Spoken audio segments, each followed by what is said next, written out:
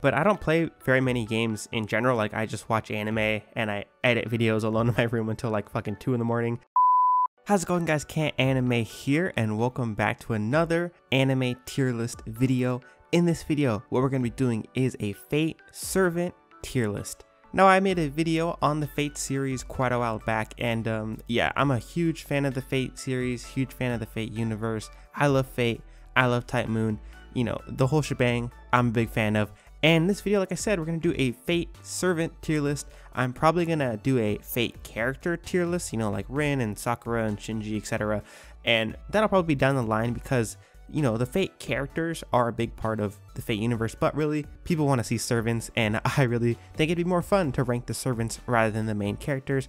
Either way, without further ado, let's get right into it. Before we do that though, if you are not subscribed, please subscribe. It would mean the world to me. We recently hit 200 subscribers, and it would be insane if we could go for 300 subscribers. Hopefully before the school year starts, because I'll be going to college and I probably won't be able to post once every 3 days like I've been doing. So if we can hit 300 subs by that time, it'd be insane. Truly would mean the world to me.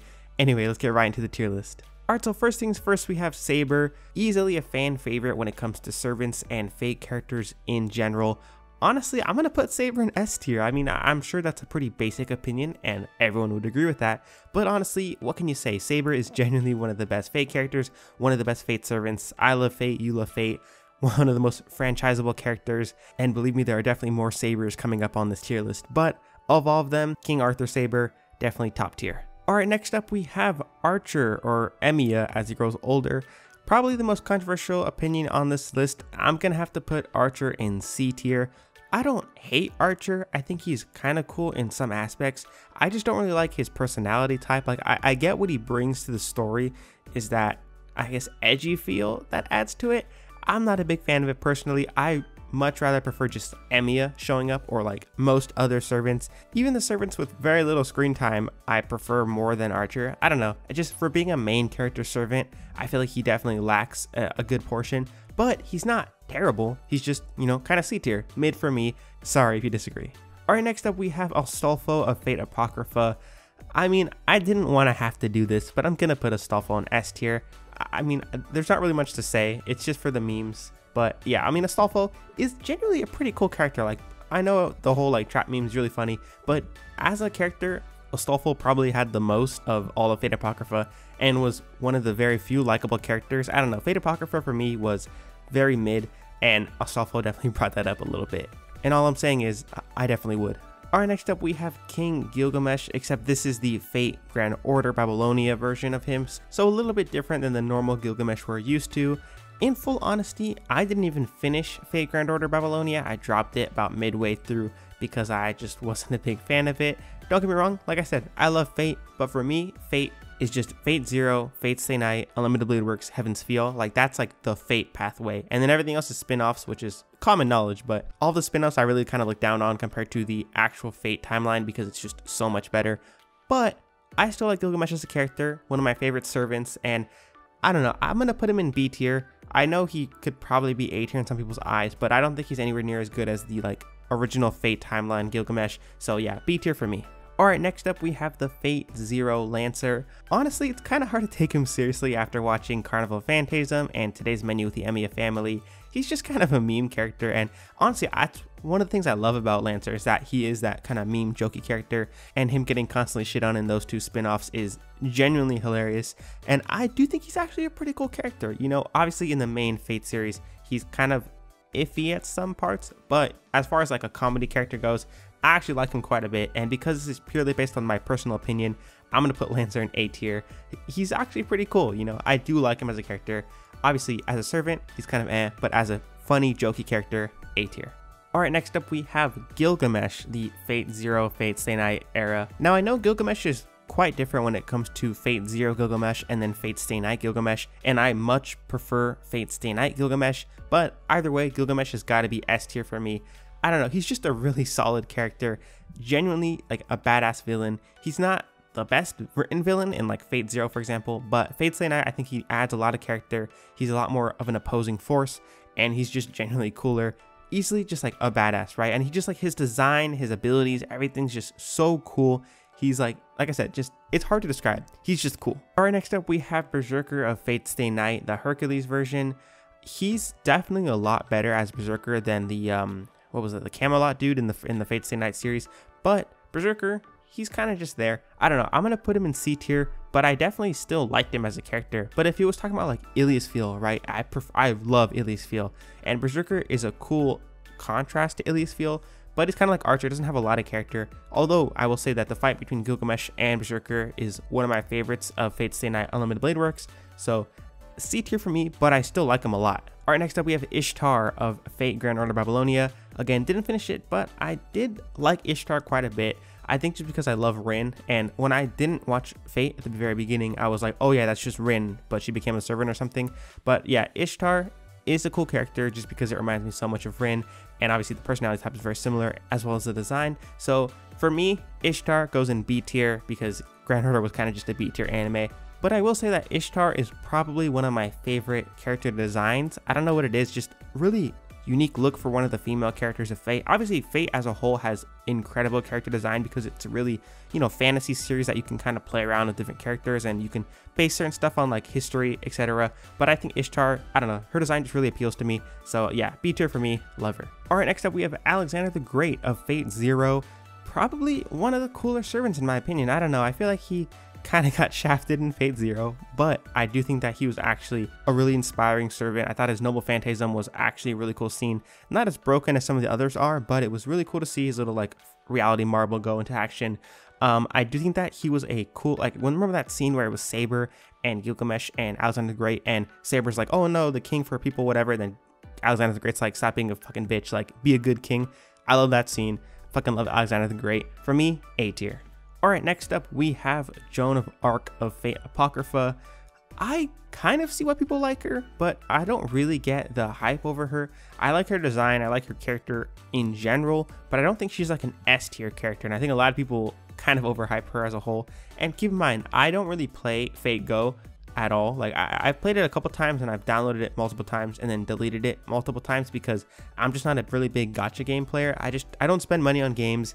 Even though I'm so into anime that I obviously played gacha games before, and I do occasionally pick up a gacha game here and there, but I don't play very many games in general. Like I just watch anime and I edit videos alone in my room until like fucking 2 in the morning. But Fate Go's fun, but that's like one of the games that really brings up a lot of different characters in some people's opinions. So I can't tell if that's why people like her so much or just because her character reminds us so much of like Saber, and she is a pretty cool character.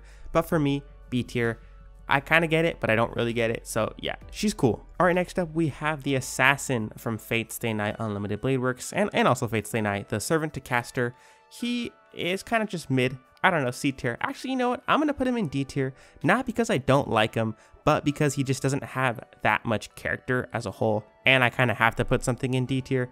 He is still cool, and I really like that his Noble Phantasm was something really simple, like just a 3-blade. It's obviously weak, but it's cool to see in practice, and it's actually a pretty cool thought. So I did like that aspect to him, and he's very like a noble, I want to fight you like head-on Saber. So I liked him, but he's kind of just there, doesn't have a lot of character, is a servant of a servant, so D tier for me. Alright, next up we have Mash of Fate Grand Order Babylonia. Again, one of those characters that I really don't get why she's so popular. Correct me if I'm wrong, but of the Fate Grand Order, so I should say this before I go any further.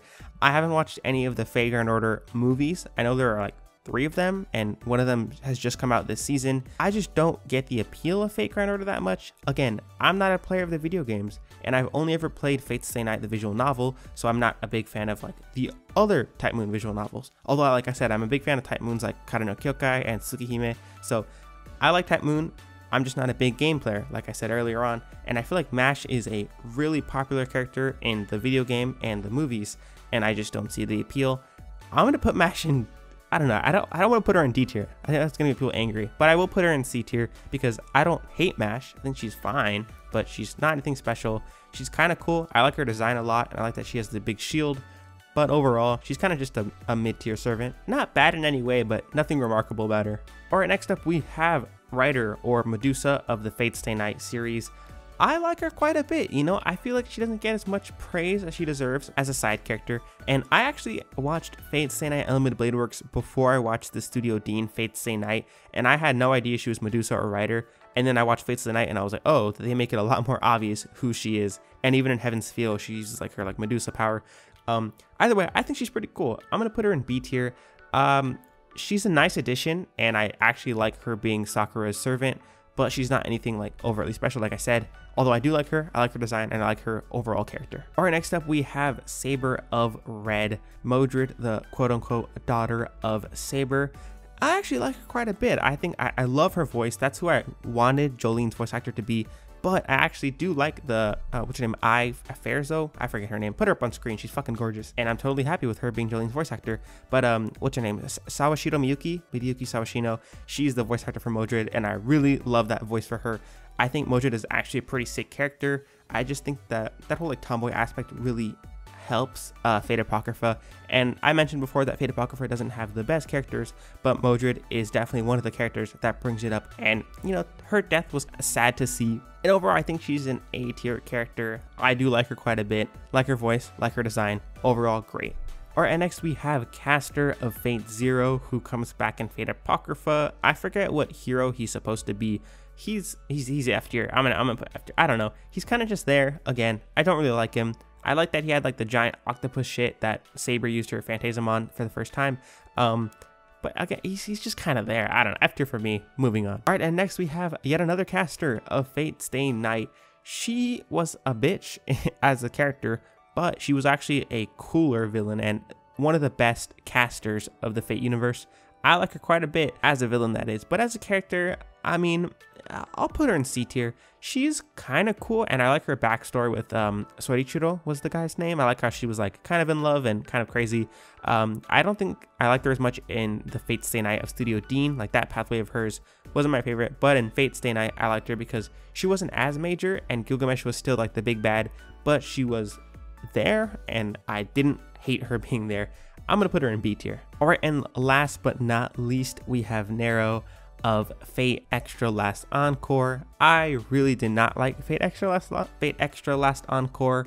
It was fine, but Nero was one of the few characters that made it not completely awful, but she's still kind of mid, and I'm gonna put her in C tier for just kind of being there like most of the other characters on this list. Alright, so that's it for the characters that I picked. Obviously, I passed up on a lot of the characters in Fate Apocrypha, Fate Grand Order, Fate fucking every other Fate that there is, because a lot of them just really aren't that important. And I skipped out on a couple people from Fate Zero, Fate Stay Night, because again, just not that big characters, and I would probably put them all in like C, D, F tier. Either way, recap time. So in S tier, we have Saber, Astolfo, and Gilgamesh of Fate Zero, Fate Stay Night. In A tier, we have Lancer of Fate Stay Night, King Arthur, and Mordred. In B tier, we have Grand Order Gilgamesh, Ishtar, Joan of Arc, Ryder, and Caster. In C tier, we have Archer, Berserker, Mash, and Nero. In D tier, we have Assassin of Fate Stay Night, and in F tier, we have Caster of Fate Zero. Now, you know, I rank these characters on personal opinion, not necessarily how cool of a servant they are, or like how powerful they are, anything like that. I probably won't do any tier lists that are like completely serious. Most of them will just be my opinion, what I think, and I'm definitely gonna do more character tier list like this in the future. I just figured Fate as a series would be a good start because I love Fate, and they have a fucking huge plethora of characters and servants and really cool characters in my opinion. So this was a pretty easy tier list to do. Obviously, I kind of had to space it out so they weren't all S tier because, like I said, for most of these tier lists, I have to fill out the list, and oftentimes a lot of these characters would be bumped up a tier list or two if it came to just my objective opinion. Either way, that's it for this video. Hope you guys enjoyed. If you did enjoy, definitely make sure to subscribe, comment down below, leave a like, you know the drill, and I'll see you all next time. Peace.